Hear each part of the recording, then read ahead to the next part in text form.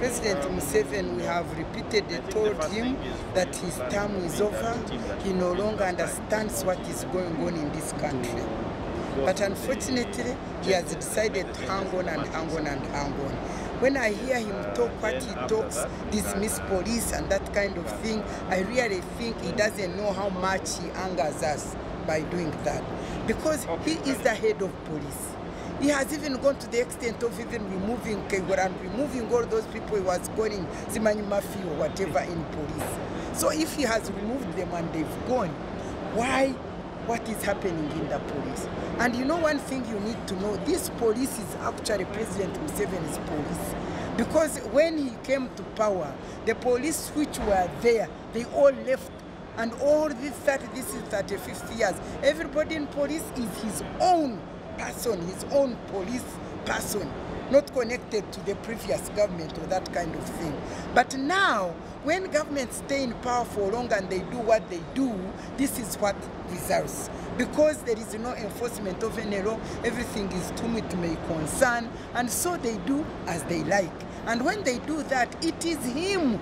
It is the head of the state. I haven't heard President Museveni saying, you people forgive me, I have failed in my responsibility to protect you. Because the most important role of a government is to protect its people, security and protection of its people. And that was the prime card that gave President Museveni power and support, that he was coming to protect the people, give them peace and maintain their security. Now that it's high time he left. And this, you know, when he goes, he deceives people, kugumaza, and he says, I have dismissed you. What right does President have to dismiss a person who has been appointed according to regulations and rules? He has no right, but because he wants to please the public, which is ignorant, he says, I have dismissed them. Didn't he dismiss Electoral Commission?